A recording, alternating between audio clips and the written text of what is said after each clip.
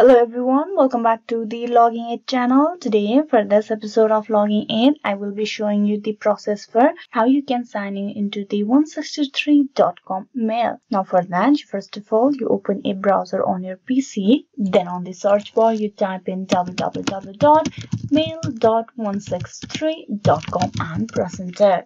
It will direct you to the web page. Now here, as you can see, the language barrier. So here you just use the Google Translator and change the language to English. Now to get logged in into your account, you need to provide your account details. That is, you need to provide your email address and then password.